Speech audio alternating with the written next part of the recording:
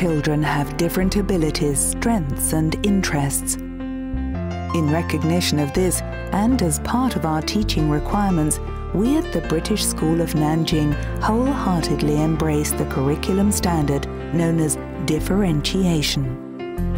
One of the key things of the English education system is that although we have definitions of what a certain age child should be able to do, those definitions are very broad. That flexibility allows us to differentiate the work or give each child different work based on their abilities. The work is relevant to each child. It might be as simple as the teacher asking different questions when they're working on the carpet to different children. Sometimes it can be in the support given. You'll see around the school that there are extra adults, teaching assistants in every class. Those teaching assistants target those children who might need a little bit more support with the subject.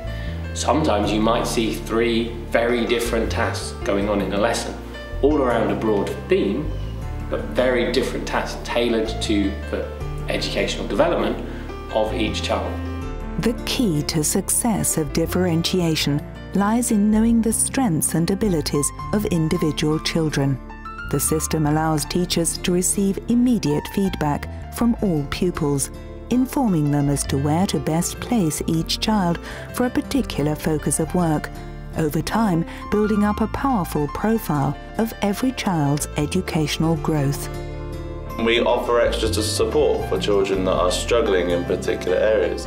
So for example, some children might have very good spatial awareness, but they might find that they struggle to remember their 5 times tables, and vice versa. Some children, just because they have a strength in one area, doesn't mean they don't need extra support.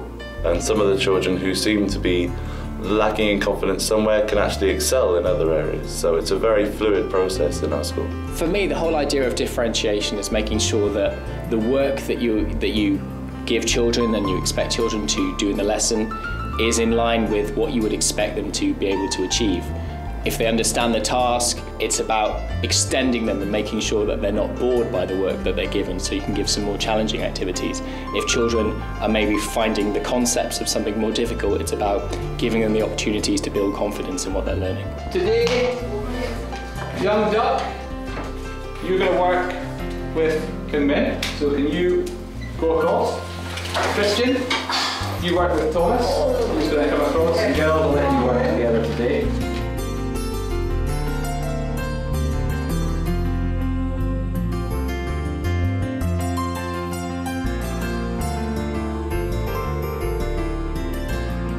Our aim is to produce successful learners and competent individuals.